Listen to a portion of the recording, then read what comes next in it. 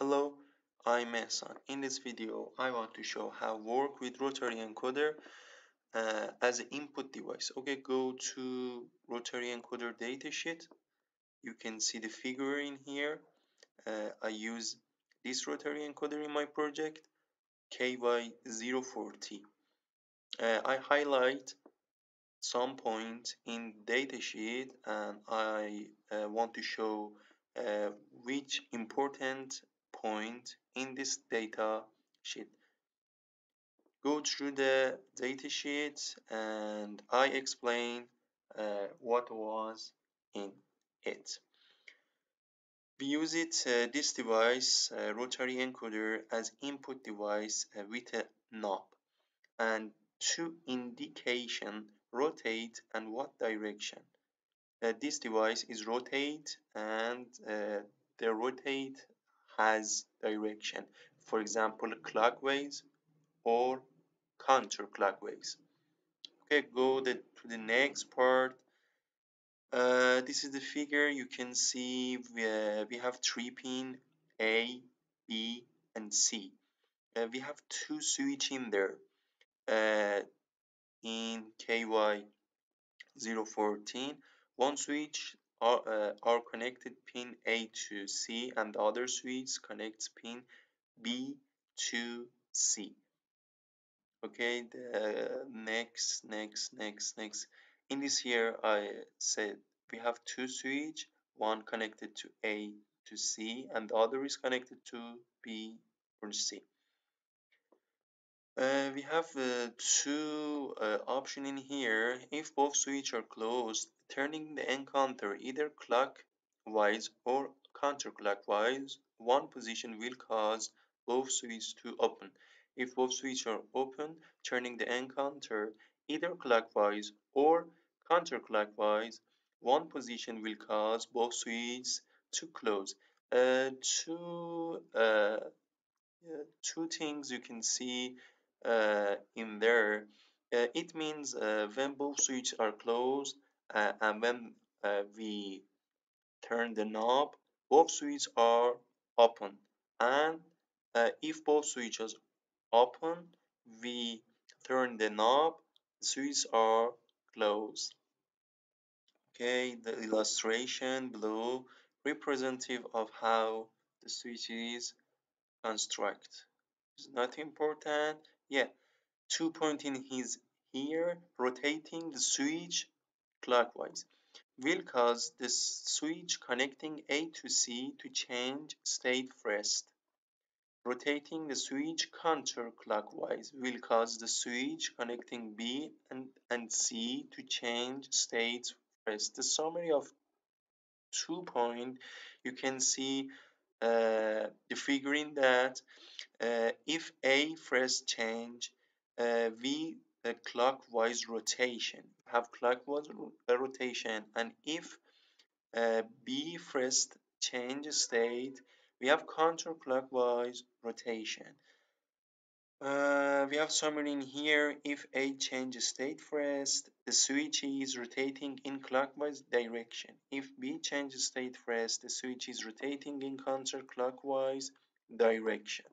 This is the summary of that figure and two line in here. The next part, you can see the name of the pin. CLK is related to clockwise. Uh, it's famous for pin A. BT is for direction. It's famous for pin B, and SW for switch is no push button switch, and the positive in here connected to 5 volts power supply, and GND is connected to pin C. If you want to how learn these pins, it's better you study in here, 3 paragraph in here. The next part is about inside configuration. This rotary encoder, you can see what connect. We have pin, for example, pin A connected to CLK, and then connected to positive. This is the inside figure of this, and the next is evaluation circuit. This is a really uh, important before you write code in of your program. I use two LED with two resistor, 200 ohm, and you can connect this wire to this module, and you can see at first, for example, when the direction of the knob is clockwise, at first is CLK LED is on, and then DT is on. After that, both of them is off. This is really important to understand how this module work. Uh, and the other one is you can see the Arduino evolution board. You can see connection and uh-huh.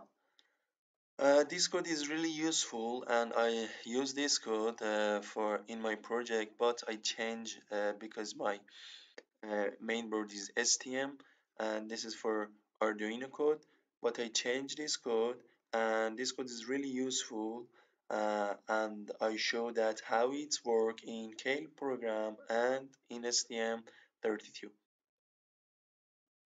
Okay, let's go to compile this code and use it on STM32. Mm, this is my project.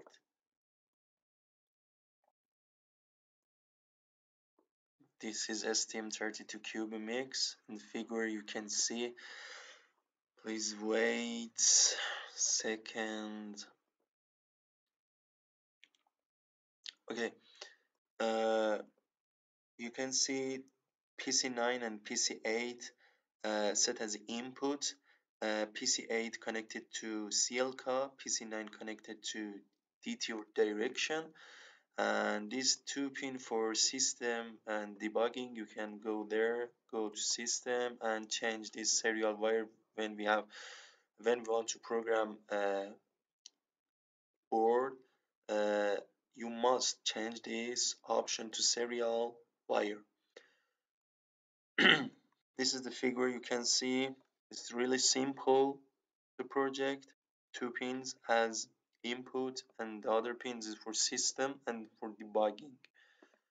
And then go to K to explain the code in the K. Okay. Uh, mm, uh-huh. We You can see encoder pause count, eval, and pin list. This is the variable I define in global in line 45, 46, and 47. And the last part of that is uh-huh. You can at first of the program, you must read pin for the CLK. This program, I write the code uh, as I said in user manual. You can see uh, if A change state phrase, the switch is rotating in a clockwise direction. I use to this point for write my code, and the pin A to connect it to CLK, write in my code at first it change. Go through the code. At first you must read pin PC8, PC8 connected to CLK, and save it in pin A last. This is really important to main. After that, go to while, and at the other one, you can see the PC8 and saving to variable aval. After that, if aval is not equal pin a last, which means the knob is rotating. If the knob is rotating, we need to determine direction. What we do that by reading pin B. Okay, in my code, as I said, at first change pin A or CLK, and I read this pin and save to aval if this is a condition.